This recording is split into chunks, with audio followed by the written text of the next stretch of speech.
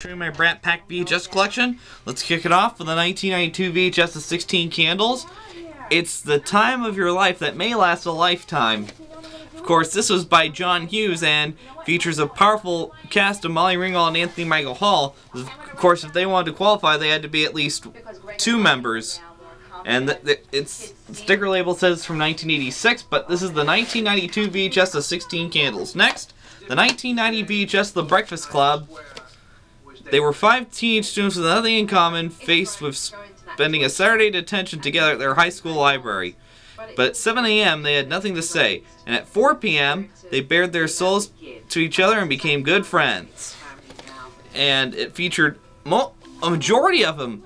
And there's the sticker label saying it's from 1985. That's the 1990 VHS of The Breakfast Club. Lastly, the 1993 VHS of St. Elmo's Fire.